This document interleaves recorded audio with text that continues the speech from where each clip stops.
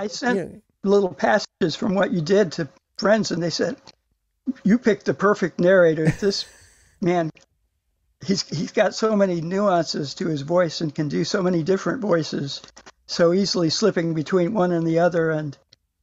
And you had a sort of creepy quality the way you did the evil, what's his name, on the runes story. Oh, yeah. Yeah, you really did. You had it. I don't know what it is, but it was creepy. After glancing at the ticket inside, Karswell uttered the hoped-for response.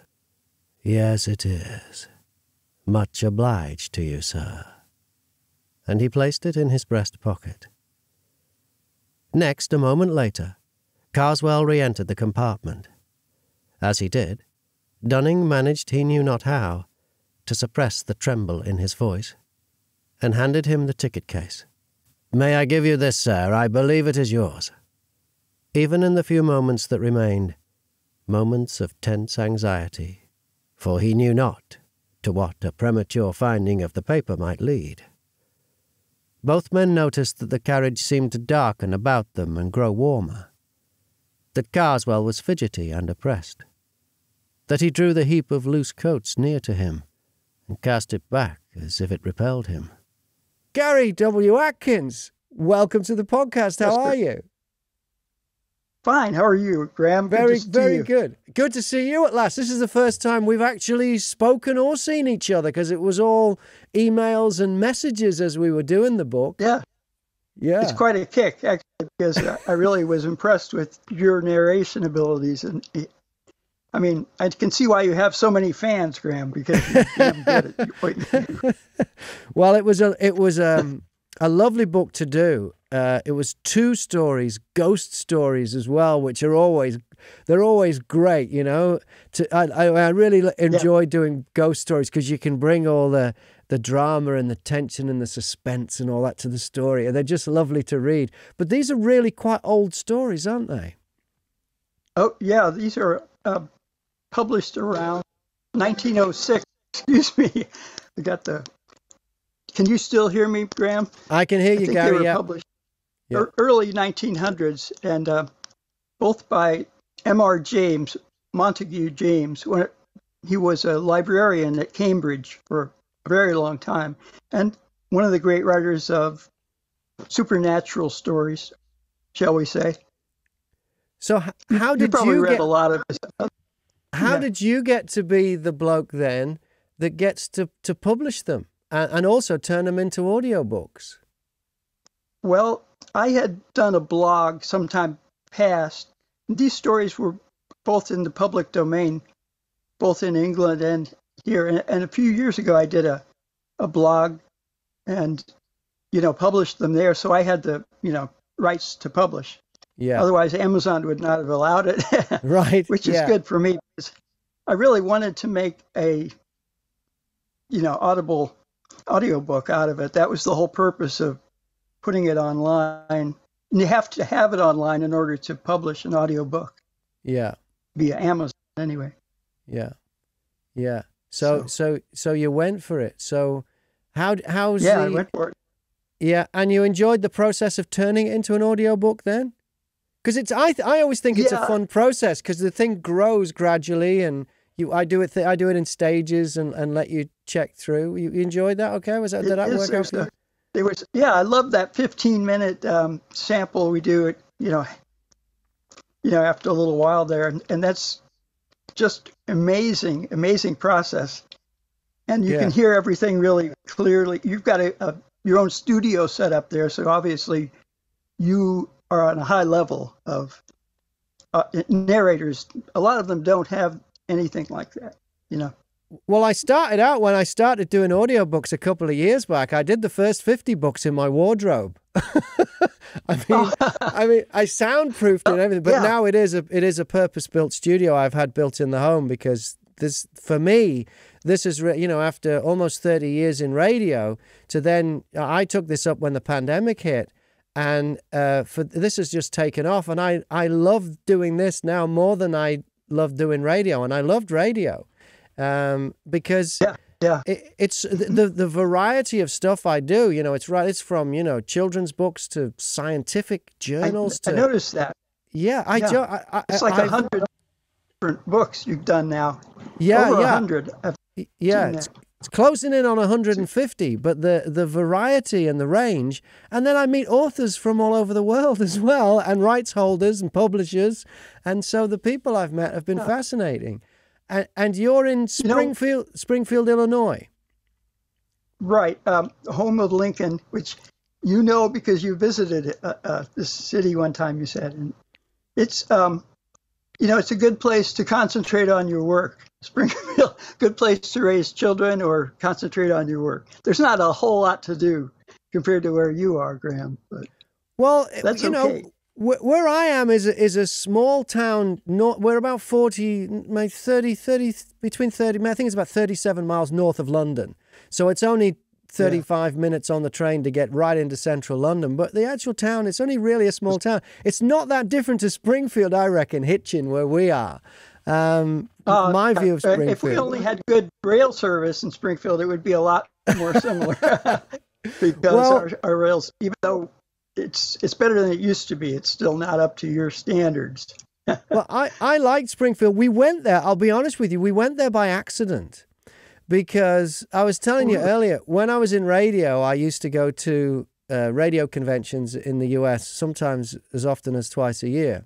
And I started out by going to different, you know, cities like Los Angeles and New York and Atlanta and Dallas and Minneapolis. And they said, I used to go to the cities, and sometimes my wife would come with me and we'd have a little holiday there at the same time.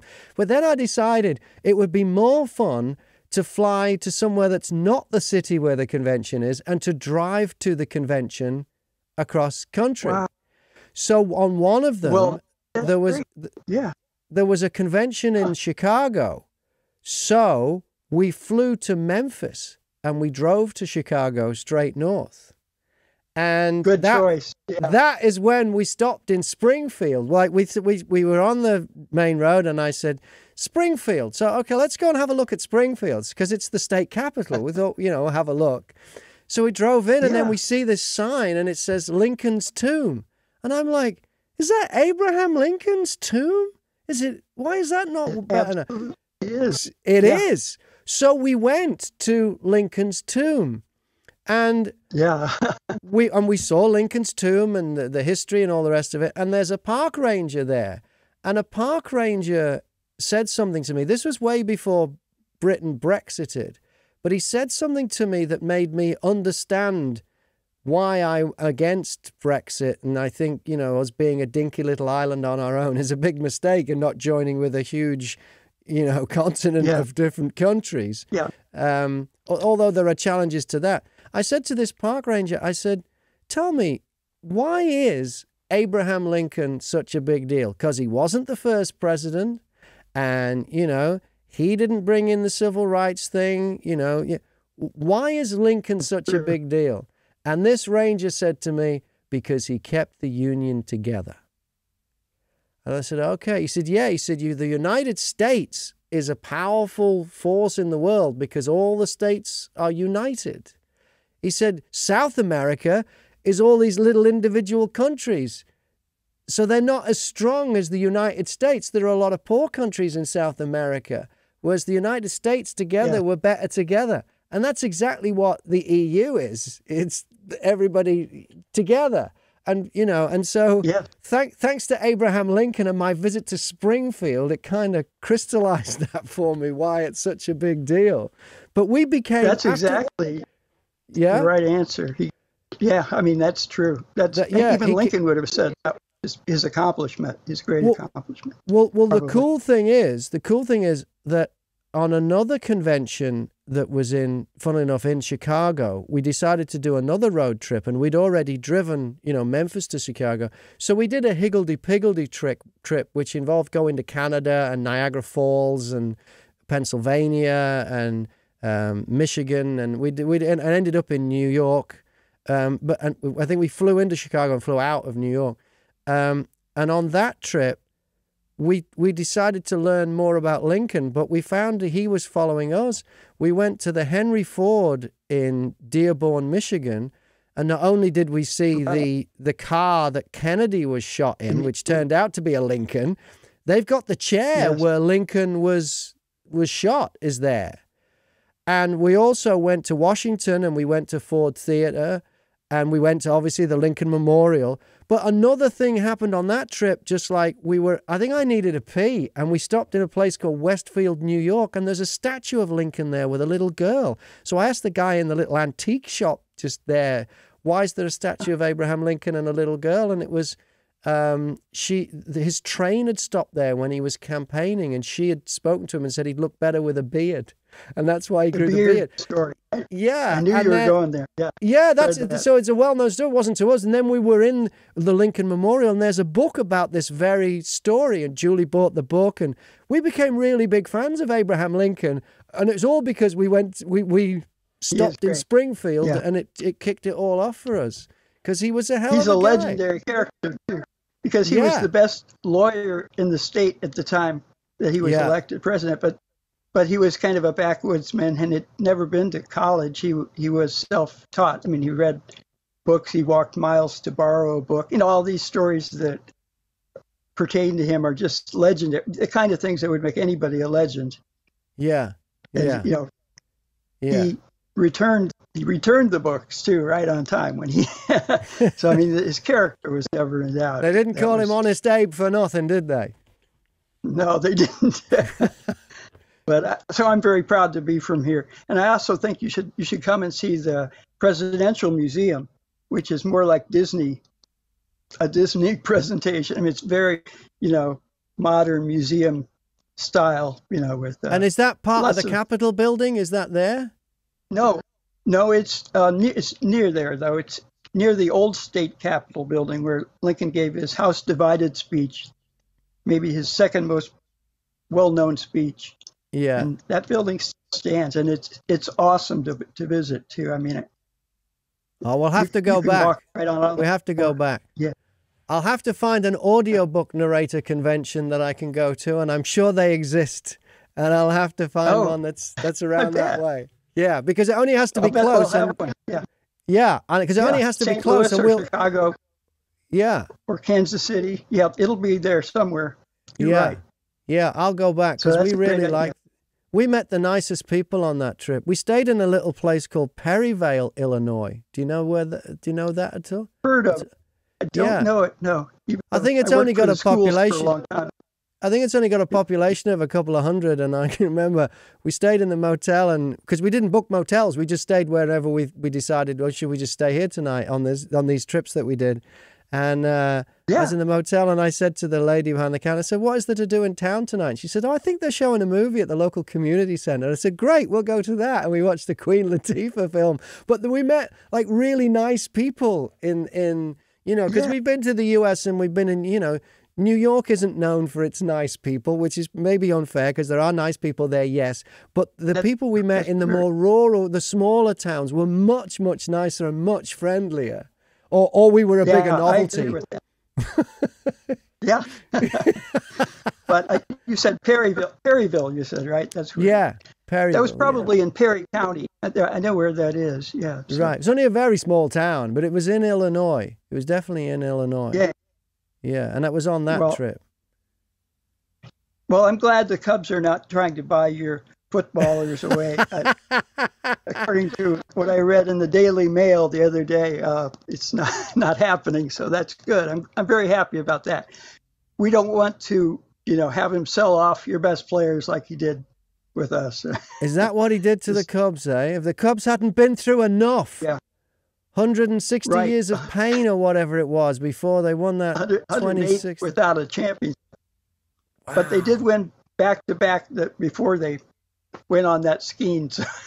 Right, okay. And that's just the way it is.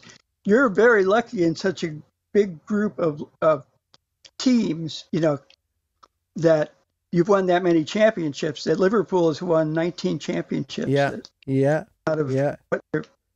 Every year there's like 36 playing. Is that right? That's incredible. Well, there's 20 teams in the top flight now. There used to be 22, but 3 go up and 3 go down every season. So the amount of teams that will go through it over its 100 and odd years of existence is a lot. Yeah. But yeah, that's incredible. That's like the Yankees in baseball. yeah. You know, they're the only team that I can think of over here that's had a comparable record. Right. So, right. great. Okay. Yeah. Yeah. Well, I love Liverpool. It's the closest thing I have to a religion is my fanaticism of Liverpool Football Club. I think it's a very cool thing, and I think it's a cool logo you've got there too, with the liver bird. The liver bird, yeah. Liver bird, yeah. Yeah. Well, it's based. I mean, I don't know. Liverpool Waterfront has a building called the Liver Building, which was the home of Royal Liver Insurance, and there are two of these liver birds. One looks out to sea, and one of them looks into the town, and so they always say it's a male and a female pair. And the female is looking out to sea, looking for mariners returning from a voyage, looking for a wisp of smoke from a funnel maybe, just to make sure they made it safely home. And they reckon the male looks into the town to see if the pubs are open yet. And that's that's the two. And so they've got a liver bird on the awesome, pretty awesome legend there. That's very nice. Yeah, if you go to Liverpool, you'll be able to see the liver birds with one looking out to sea and one looking into the town right on the waterfront. Yeah, it's a really good looking skyline. If you ever visit Liverpool, I always admired Liverpool anyway, because being a Beatles fan my whole life since before high school, I just naturally feel an affinity for that place, and I would go visit. That would be one of the first places I would visit, would be to see where those guys are together. I used to have a regular radio show on BBC Radio Merseyside, which is the local BBC station for Liverpool. The studio's right in the middle of the city centre in Hanover Street. And while I was there the last time, I haven't worked up there for about 4 years, but when I was there the last time, there's a book came out by, what is his name? It's called Tune In, and it's a very, very detailed account of the Beatles' early years. And it's a very famous book. It's a very famous writer, but I forget his name now. And anyway, in this book, he says, and it was something I'd never read before, that John Lennon used to wash dishes in the restaurant at Liverpool Airport when he was 14. It was one of his first jobs. It was a Saturday job. And my mind blew, because when I was 14, I used to wash dishes in the Argyle restaurant in Liverpool Airport. It was my first ever Saturday job. And I'm like, my God, I had John Lennon's old job. That's the job I did. And then that's incredible. But to compound you shared some of, to compound it though, that airport is now old Liverpool Airport. They built a new airport just down the road. And the new airport is called John Lennon Airport, right? So they named the airport after the bloke that washed the dishes there. So they've set a precedent. So when they build the next airport, they'll have to name it after me. Because exactly. That is so incredible. Yeah. Nobody else can get that feeling of having worked where he worked either, because they tore down the old place. Well, no, so the old building is still there. It's a hotel now. The building is still there, but it's not an airport anymore. They probably still have people working there washing dishes. Who knows? Yeah, but I worked in the Argyle restaurant. Yeah. So did you grow up in Springfield? Yes, I did, and I returned here. I actually went away to college to Virginia for a year, and I studied with a British writer in residence. I studied creative writing with Richard Adams, the fellow who wrote Watership Down, most famous of his books. But, yes. So you studied with Richard Adams? Yeah, I did, for 1 year.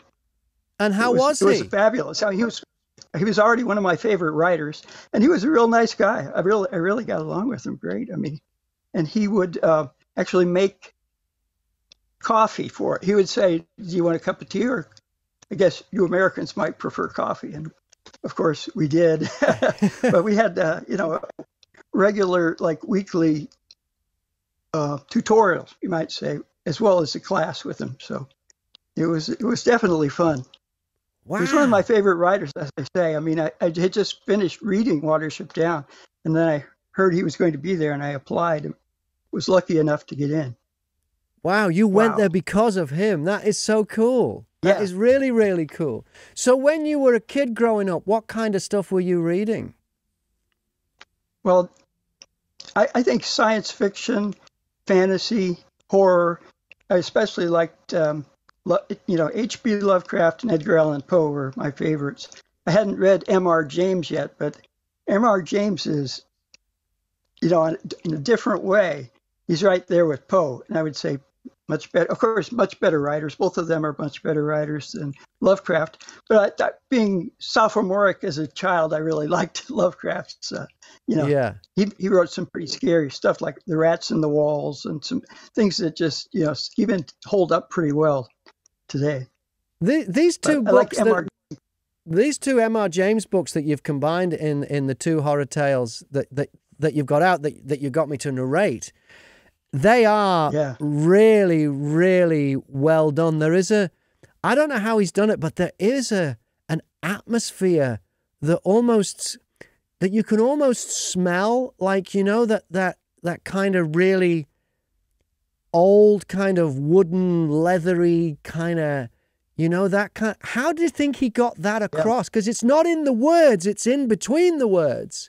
Because I was feeling it as I, when I read them, I try to get everything across that the thing's trying to get across. And it was just so easy with these because they really had that. They started out by saying, the main character, especially in the first book, he's the university lecturer, and it's talking about the environment he's in, and then he goes on this trip, and then he has this experience. But there is just this wonderful. It's almost there's a calm to it, because it's not fast like that. It's not like a horror shock. It just gently unfolds, like a warm leather armchair or a that kind That's of so woody true. smell. And do you know how he's done that? No, I don't think it could be explained. I think it has to be something. The same thing happens when you listen to a good song, like I'm thinking of Bob Dylan's lyrics. Yeah. He can transport you away, and it's all in between the lines. The lines are part of it, but there is a subtext. It's an atmosphere. It's an atmosphere he creates in it. And it's not just because they transport you back to a time, because they're just as relevant now, I'm sure, as they were then, as far as moving you emotionally. It's not that. Yeah. It's not that because it's not like they read as old. It's because they read atmospherically with this gentle unfolding of the story. And the second book as well, there's major elements of that. So there's the same vibe in both of them. So it was right, I think, for you to put them together. Did you do much work? Did you change them very much from the original text? I did very little. Yeah, I did less with those than any of my other things because they're so tightly written, and I just tried to there were some cases where a word may no longer even be spelled that way or exist as such, and I did some of that kind of update. But other than that, I don't think I did anything. Maybe I shortened it a bit because it was intended to be read aloud. It was. Blog. That's how I was using it on a blog originally. Yeah. But, verbal. It was read out loud though, so Yeah. And the writer creates a world though, is what we're talking about earlier. What you're just saying, and that's one thing I learned from Richard Adams and it's kind of ineffable. It's not something you have to create another world. Yeah.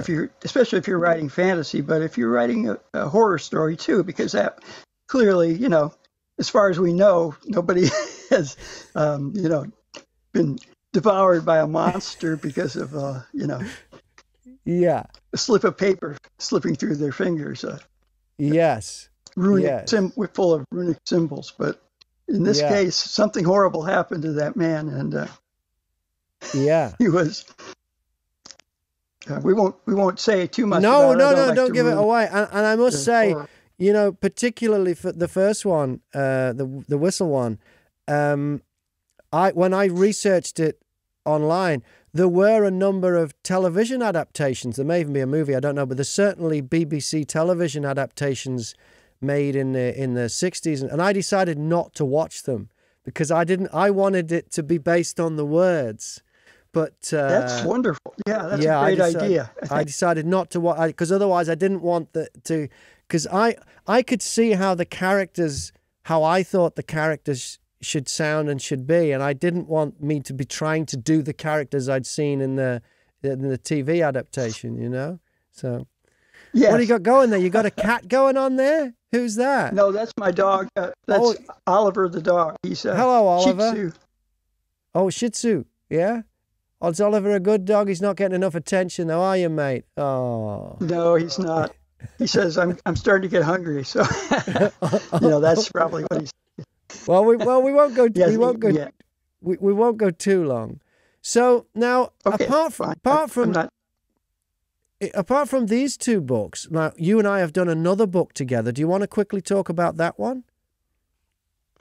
Yes, we've got another book by Blackwood, and Algernon Blackwood, called The Willows. Of course, I haven't really pushed that forward yet much on Amazon. You'd be hard pressed to find it, but when I advertise it coming up, you'll be able to find it and look for it, because you could look for it now, and actually if you do a search by Graham Mack, I think you might be able to find it. Okay. Well, as well as that, if you send me, after you finish, if you send me links to it, I'll put the links in the description, and obviously I'll put them on my website as well. But if you catch this wherever you catch this on YouTube, obviously I'll put links to the two horror tales from M.R. James that we're talking about. I'll put all the links to everything in the description, so you can click on them. And it doesn't matter whether you're in the UK, the US, or anywhere in the world. I'll put the Audible links and the Amazon links and everything you need. And if you send me the ones for that one too. We'll do that. You've also done a book that you wrote, a book of riddles, haven't you? Yeah, it's just out a month ago or so. It's called Riddle Me These, Kids. Exclamation point at the end of the book title. I don't know if that's necessary to find it or not, but okay. I'll find it. I'll find it. I'll put links in the description to this too. So if you want to get on that one. Oh, wonderful. Yeah. And okay, great. I appreciate it. What's this you're doing with What are you doing with a Colombian composer? What's that all about? We're doing a book of music instruction. Since I worked in the field of education, I'm interested in that, and I think this kind of musical education goes way beyond musical notations, the traditional. It tries to get kids at an early age to get interested in music, and it really seems to work in terms of producing, serious musicians and people who can improvise, for example. Right. Can you teach and that's something that's. Yeah, I know it's hard. You would think that wouldn't be possible, but I think if you get people at an early age, when they don't know it sounds impossible, they can learn that. Yeah. And you say you worked in education for a while. What were you doing? Well, I actually worked at the Illinois Association of School Boards for 32 years. So, and we were helping school boards, keep democracy alive at the lowest level, almost, of governance in the United States. So I'm pretty happy these days because democracy seems like it's going to survive in this country. There was some doubt for a while. Well, it wasn't that long ago. It was the midterms, wasn't it? I catch a podcast every week of Bill Maher from his TV show. They put an audio podcast of the TV show, and I listened to that, and he was really worried that it was going to go horribly wrong for democracy in the United States. But it seems like the people showed up when they needed to, and they turned out and they cast their vote, and they headed it off at the pass. And in fact, it was close. Yeah, but I think for the Democrats, because normally midterms the incumbent gets a hard time anyway, but it wasn't as bad as it really could have been. Even it was actually quite good in the end for the Democrats. Yeah, as good as you could have imagined that it would actually go. I mean, there was almost no chance they could hold on to the House for another, 2 years. Yeah, because demographics just didn't allow for it. There's a lot of gerrymandering in districts. Yes. In states held by red, especially where they have a red state governor, and I shouldn't act like red is a bit. I know the Reds is the name of your favorite football. No, but so. I know what you mean. I know what you mean, because we're not. You'd be hard pressed to find any fans of Trump on this side of the Atlantic. Really hard pressed. We really don't understand that whole thing. Doesn't make a lot of sense to us here, because we have, things that some people in the United States think are an abomination. Things like, gun control and socialized medicine. Well, things that... most of us over here that have a brain in our head wish we had your system for that. And also a parliamentary system would be nice, so we could get rid of somebody like Trump when he gets in there, because that was a nightmare. Stuck for 4 years. Do you think he says he'll run again? Is there anything that can stop him running? I think he's going to be edged out by his own party. There's already signs. There's a lot of their leaders have pretty much backed anybody else but him. Is pretty much. It seems to me. I think that's best hope. Yeah, it seems to me though, whichever branch of politics you lean to, that there's an extreme at one end and there's an extreme at the other end, the extreme right or the extreme left. And the answers lie somewhere in the middle somewhere. You need the social conscience of, that the government has a duty to look after the most vulnerable in society. You need that. But you also need to be friendly towards business. But then you need some kind of regulation, because some of them can, see, you need bits of everything, and the answer lies somewhere in the middle. The extremes, both ends of the extremes, are very, very dangerous.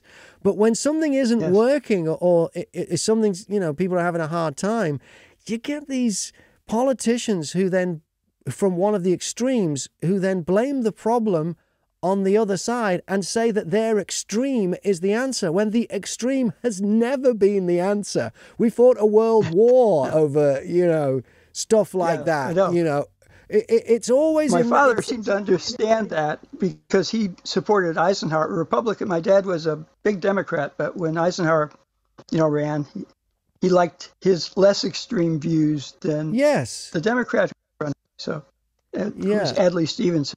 A great man, but good as governor in Illinois, but possibly would have been overmatched with the Russian situation at the time. Yes, but it is a shame that people fall for it, and that's what happened here with Brexit, because people who were struggling to get a doctor's appointment or whatever it turns out to be, or were out of work, unlikely as that is, because we had the lowest unemployment figures just before Brexit, even though, the pro-Brexit people were saying you can't get a job because all these immigrants are coming in taking all the jobs. Well, they can't be. We've got the lowest unemployment figures. It just can't actually be that way.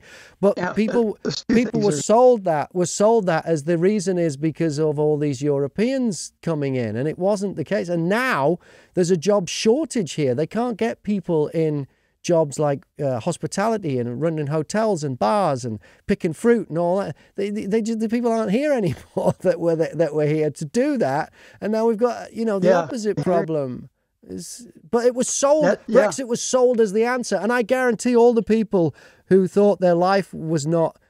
They weren't living a fulfilling life because we were in the EU. I bet their life is no better now that we're out of it. Yeah, there's no way. That was true of what Trump sold us similar kinds of things, and he didn't deliver on any of it. And it's surprising people still. I think it's incredible. People still stay with him. A lot of his audience just won't stop believing it because, mass communication. We saw that was a problem in Hitler's day. I mean, it's a very powerful thing, and he comes across as a comedian, kind of like W.C. Fields was in the 1930s. I don't know if you've ever seen any of his stuff. Yeah. Oh, yeah. Yeah, but a very likable scoundrel. I mean, everybody knows he's a scoundrel, but they seem to think, well, that's okay. That's how the super wealthy are. They think he's like a cartoon character. There's a Disney character, Uncle Scrooge. Yeah. That I think it is the closest I can come to that type of thing, Yeah. where you feel some affection for him, even though he's, just he owns everything and he rolls in his money in his vault, and he just kind of mistreats everybody. But still, a lot of people just won't, turn their back on and say that's enough. You haven't done me any good. You promised all this stuff and didn't deliver on any of it. Yeah, yeah. We need another Lincoln from Springfield. Springfield was pretty good in those days. It came through when we needed it, for sure. Yeah. And my father was a big Lincoln fan. I think probably that's why his family moved here from Kentucky. Right. That's where because Lincoln moved to Springfield from Kentucky, didn't he?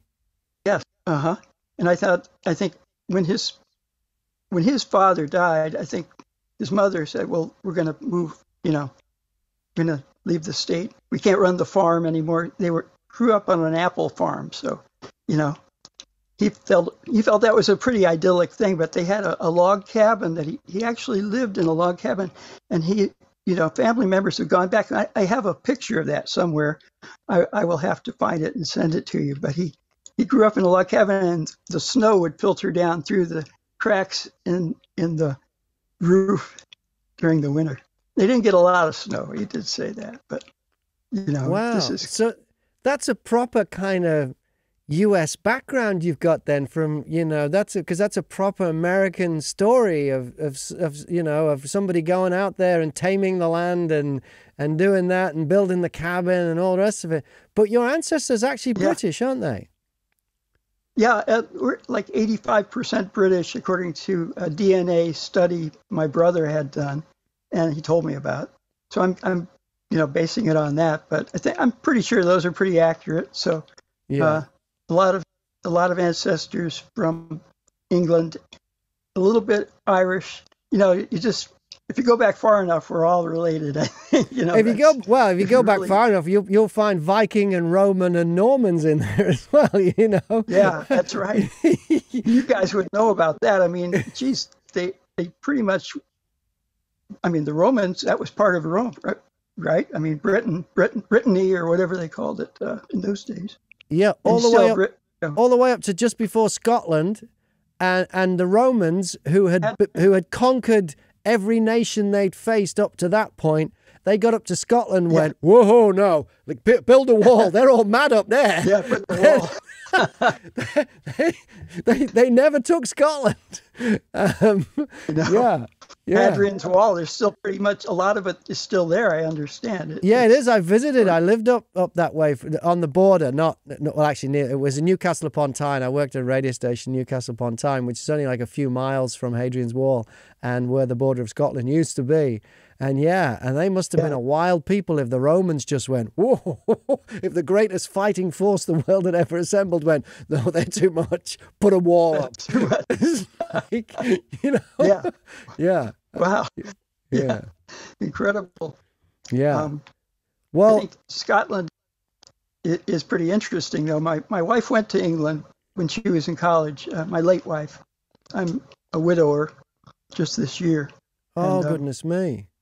Sorry to hear that. But she really liked Britain a lot. She liked London. She was mostly in London and lived with people. The husband was an illustrator for album covers, which I wish I knew him now because, like he did Pink Floyd and some other album covers. And I thought, wow, that's incredible. What a job. Do you know which Pink Floyd albums he did? No, I don't recall. I mean, I might be able to look it up in the letters. Because they're all iconic. I mean, we sent each other letters a lot when she was living in Virginia and I was living here. So I'll have to check. Yeah. Yeah, I mean, they were great. Those were great covers. I know. I was a big Pink Floyd fan from about 1967 or 8, something like that. I know they started probably around 63, if I recall correctly. Yeah. But anyway, Yeah. Sorry about that. You probably heard that. Yeah, no, well, So it's just good to know how far British influence has gone.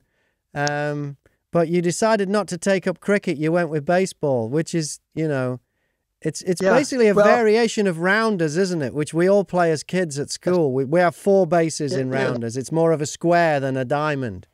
Yeah. Yeah. It's more cutthroat than that, though. What, baseball? It's a children's game. Yeah, baseball is. I mean, people, like, the stolen base record was set by a guy named Ty Cobb, who was known to spike people with very sharp metal spikes. Oh, really? And that's how, he got that record, because people were afraid to try to tag him out. Yeah.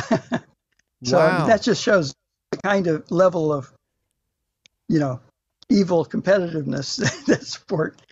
Well, the fans get pretty into it as well. I remember that first game I went to, which was the Braves and the Dodgers at Turner Field, and I found myself there was a run out there, but I thought he'd got to the base, and I was shouting with everyone else, "He was safe! He was safe!" It's just it does that. It really gets you into it. Yeah, it draws you in, especially if it's I always go to the rivalry games with St. Louis and Chicago, because I'm closest to that stadium in St. Louis, which is pretty good one. Oh, so St. Louis is closer to you than Chicago, even though St. Louis is in Missouri. Yeah. Yeah, it's twice as close. It's about 100 miles. Okay. And if we had good rail service, I'd be down there all the time, but it's not. Well, we drove after Springfield when we kept going. The next place I think we stopped, I can't remember how later it was, but we stayed in St. Louis and we went up the Arch, up the Jefferson Memorial. Yeah, we went up there. That's kind of a trip. That's a little frightening. Not exactly like going up the elevator, is it? No, it's a little rattly train thing that just takes you into the thing. And then when you get up there, the windows are this big. It's like looking out of a plane window. But it's a little square, little tiny windows in the top of the arch. But how the thing stays up on its own, I still haven't worked out. There's no guy wires or anything. It's just an arch. Yeah. Yeah, I don't know that either. I mean, the thing is, they, like all arches, or a lot of arches, it was put in place from both ends. Brought, good engineering, because they had to get them to meet in the middle, and they put the top piece on. Yeah, with a crane, which I've seen pictures of it, but it's an impressive memorial. It's not memorial. something you think would be. It was a pretty brilliant idea, but it's nothing like the Eiffel Tower, which I think is even more brilliant. I mean, and you're closer to that, so I mean that's pretty cool. Oh, I think we've been to Paris, quite a few times, because you can just go on the train. It's less than, I think it's only just over 2 hours from London. Yeah, you go through the Channel. You basically get on the train here, and you get on the train here in Hitchin. You get off at St. Pancras, and it's the same station. You switch platforms, and you have to go through the immigration thing now and all that. And then you get on another train, and you're in Paris. And I think the whole trip from door to door is only like 3.5 hours. From where I am now, I could be in, as long as I timed the trains right, I could be in Paris in 3 hours. It's brilliant. Yeah. Wow. Which is, because I've driven it. It was like when we bought a sports car, or a Japanese, we bought a Mazda MX-5. And, you call them a Miata. And it was a brand new car. And I said to Julie, let's drive to Paris through the Channel. So we drove to Paris through the Channel, and of course, we stayed in the Hilton at the Eiffel Tower. And so I'm in my car, right? Yes, you'd think, how romantic, couple in a sports car, driving across France and going to stay by the Eiffel Tower, how great. But then you forget, this is a brand new car. This car's brand new. And all of a sudden, I'm in Parisian traffic. And that roundabout around the Arc de Triomphe with no markings, and it's a free-for-all. Yeah. And there's people on scooters, and it's a brand new car. And the steering wheel's now on the wrong side, and you're driving on the opposite side of the road. And it was very, very exciting. More exciting than it should have been. Yeah, you don't really want that kind of excitement. No, do it in a rental car. Do it in a rental car with automatic transmission. There's somebody bumps it, you've paid the excess. Do all that. But we had to do it in our own brand new car. But hey, sounds like a rush. That would. It was a fun time.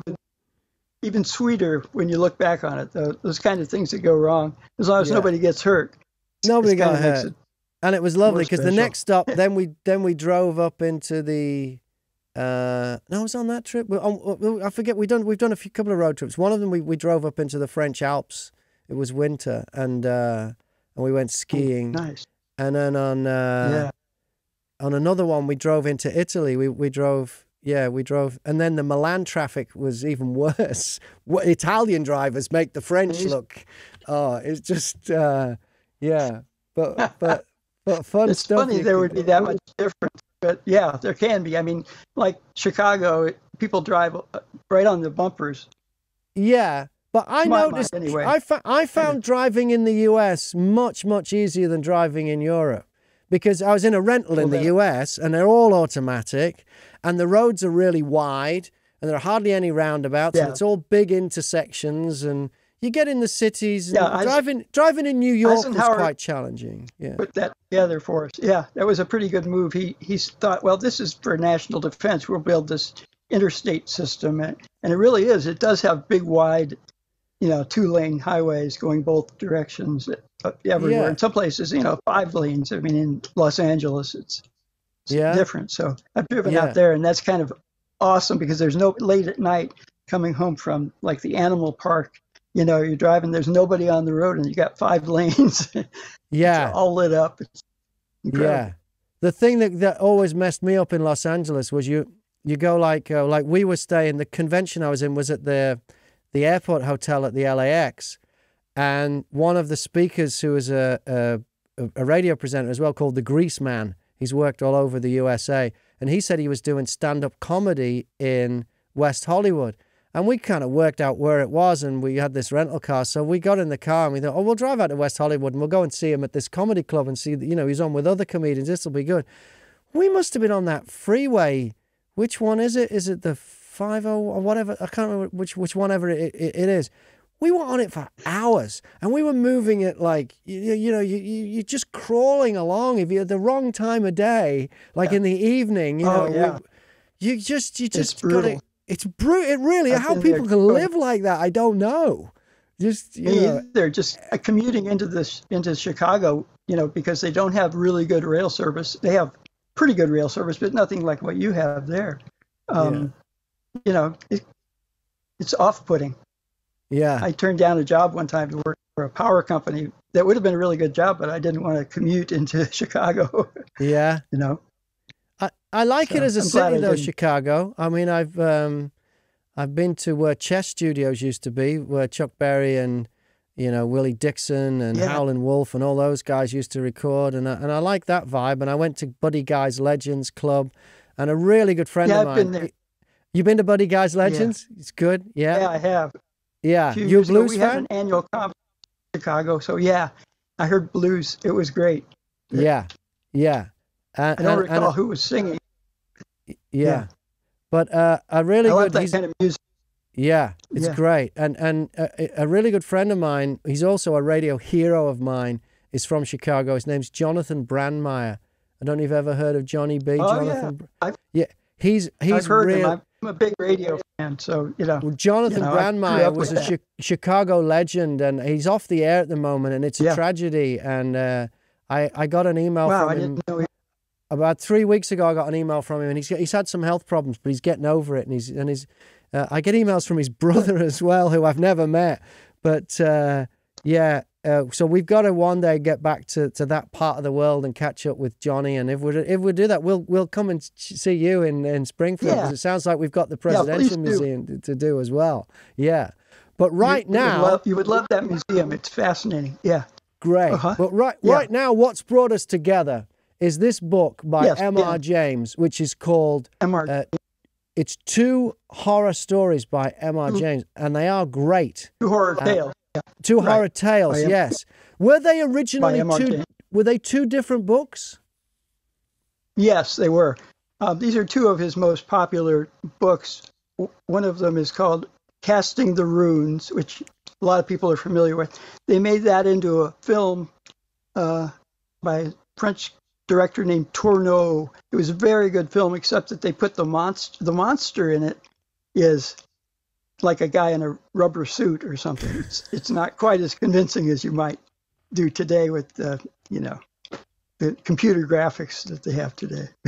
Yeah, but that's the only failing in a great film. It's good.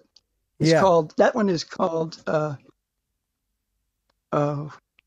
not sure it has runes in the title. No, I don't think it does.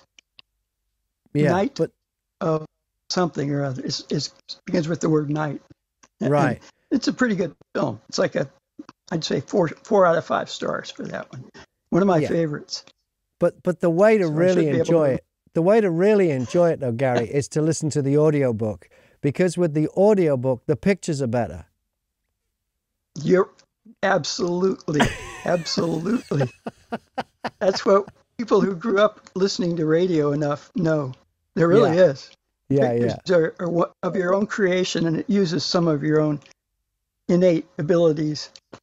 Yeah, so and some of your own experience, which makes the tales even more frightening, because you've put a little bit into them, a bit of you, and that's why ghost stories make such great audiobooks. You know, well, and actual books too. But I thought you would like to read that one. I knew that would be a good one to narrate for, just for fun. I used to read aloud to my brothers and sisters some Poe stories, like what was the one about the guy that buried somebody under the floorboards? Anyway, just some things that were really creepy, just to creep out my younger brothers and sisters. So I enjoyed that I've always enjoyed the horror stories, I suppose. Okay, well, if you like this, or even if you're not into horror, because they're so well written and so intricate, they're just great. They're great tales anyway. They're just great tales, and so there's a Facebook group dedicated to M.R. James. I mean, I wanted to mention that because M.R. James is a really, really good writer. I mean, I think he's one of the world's best, probably the world's best ever for supernatural tales. Maybe Poe is up there for something you might call horror tales. But, Poe was educated in England, by the way.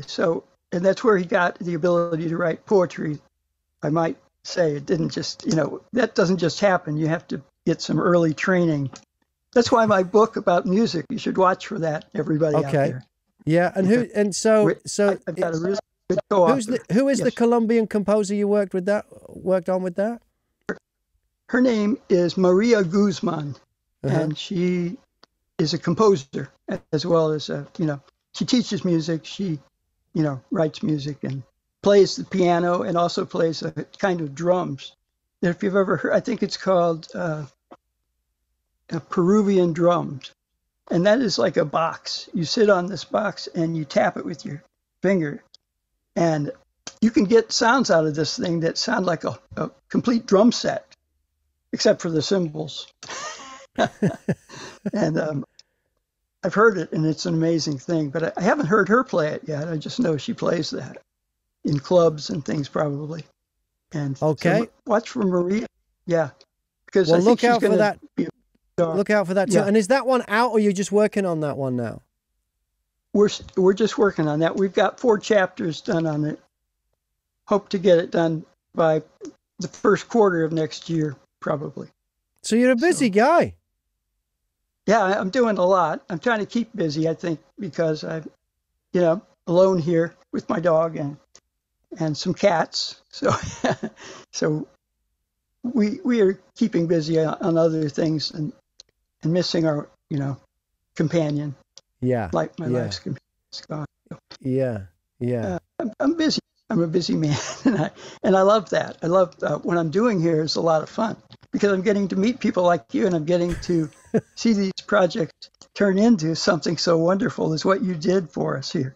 This is thank you very much for letting me be the one to do it, because it was an open audition and I just took a punt and I liked them anyway. And I've spoken to narrators who hate doing auditions. I love doing auditions because you just don't know where they're going to take you and what they're going to do. Weird. And I just enjoy the process of it, and then I forget about them. And then if the author or the rights holder comes back and says, "Yeah, we'd like you to do it," I think, "Oh, it's a bonus." I enjoy the work that writers do, and reading it out loud. It's just it's just a nice thing to do. It's a Well, I sent little passages from what you did to friends, and they said, "You picked the perfect narrator. This man, he's got so many nuances to his voice and can do so many different voices, so easily slipping between one and the other, and you had a sort of creepy quality to the way you did the evil what's his name on the runes story. Oh yeah, yeah, you really yeah. did. You had it. I don't know what it is, but it was creepy, and I wondered, how did you do that? I thought to myself, how does he do that?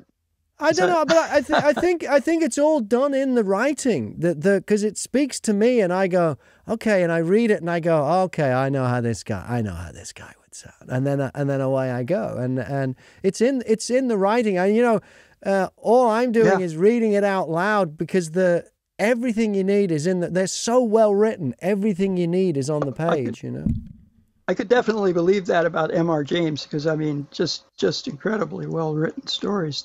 These two are my favorites, and have always been my favorite M.R. James stories. But he wrote so many really good ghost and horror stories. You're going to have to get a complete collection of his work and read it. I'm going to. I'll have to.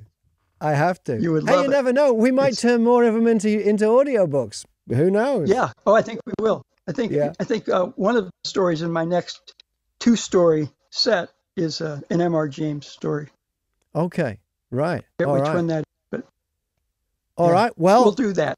If we do that, and we'll talk again when that one comes out. So right now, Definitely. The one you've got to get is the two. It's called Two Horror Tales by M.R. James. There are links in the description to everything you need, and some of the other books we talked about too. So check that out there. And thank you once again for choosing me, and continued success, Gary W. Well, it Adkins. was blast. I enjoyed it. Thank you, Graham. Thanks for having me.